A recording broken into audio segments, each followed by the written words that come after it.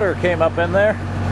Good water table, sycamore. I've been pushing on this thing for a while, and it is just about ready to go. It's going to interact with these other trees a little bit, which I'll be taking down anyway, but I'll do this from the inside of the cab of the tractor. And it's going to land on, we've got a couple other poplars over here too, it's going to land on top of, but I'll get through them tomorrow with the chainsaw and load some of that up, and the rest of it's going to get milled for firewood. Look at all them root balls.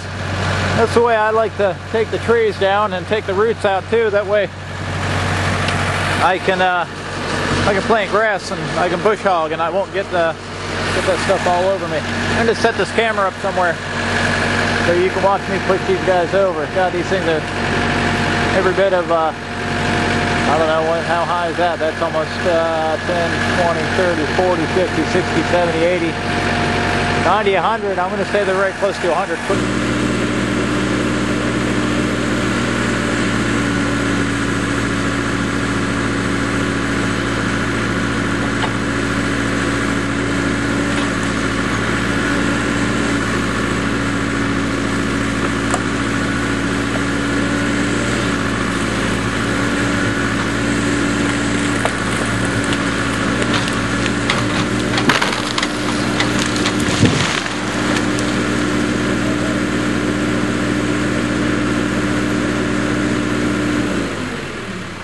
Can't even get it on the camera.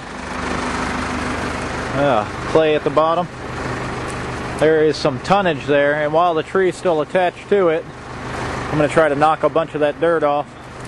And that way, once I disconnect the tree from it, it'll be a lighter push to roll that stump up out of there. I don't want to move all that dirt.